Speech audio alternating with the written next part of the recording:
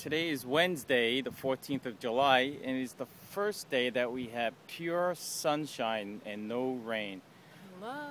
We found a really nice trail up in the north end of Oahu, and that's probably the reason why there's no rain. The southern end, it rains every day. Heavy rain last night, we got drenched. But this is called Pololu Point. Pololu Point. Right. As I scan around, you can see this beautiful valley. We came from the top of those. That's where the cars parked. We found a trail down that rim into this valley. It's going to be a challenge going back up. It's going to be difficult going back up, Charity is saying. Because I don't know if you can hear her. But if I follow this little stream out, it goes into a black sand beach, is where I'm going to be heading now. That's the end of our trail.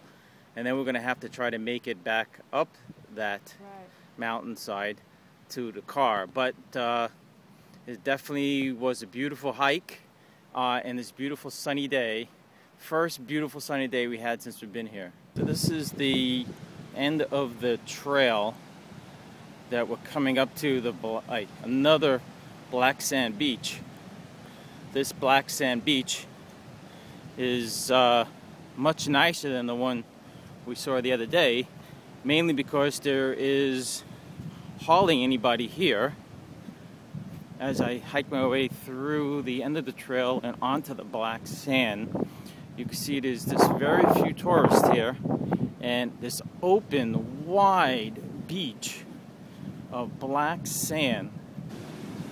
As we walk up, it kind of reminds me of the ending scene of Planet of the Apes, where Charlton Heston makes his way to the ocean, finds the Statue of Liberty sticking out of the ocean. But here it is, this beautiful beach that we just hiked down to, and we got most of it to ourselves as Charity finds a walking stick and makes it to the edge of the ocean.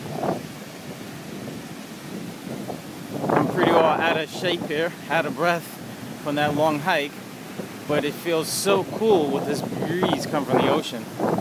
How's it look, Charity? Very beautiful here.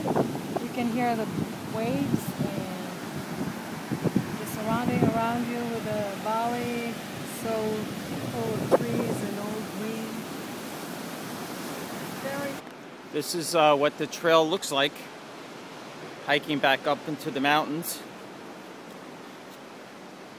You can see it goes deep and hugs the bushes until you get up to the top. We are about a quarter of the way up. You can see the ocean from, we're not that high up, but we just started to walk up.